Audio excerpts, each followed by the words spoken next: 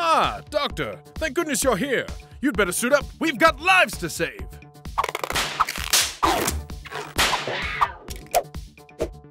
First things first, let's see what we're dealing with here.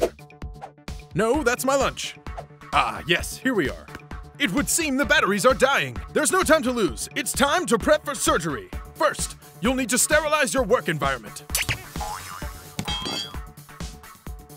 Grab your handy PH00 screwdriver. No, it's not it's the little one. Yes, good. Steadily turn the screw located on the back of the skull counterclockwise to ensure that you don't damage any of the patient's cerebral inner workings.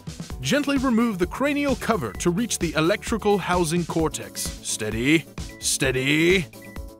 Perfect. Now it's time to get your hands dirty. Wonderful! Use the tip of your finger to precisely remove the exhausted cells from the patient's thinky bits. Marvelous work, Doctor!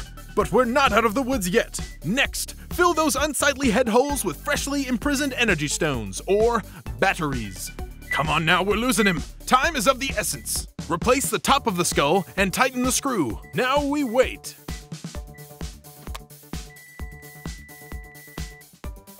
Well done, Doctor! You've done it again!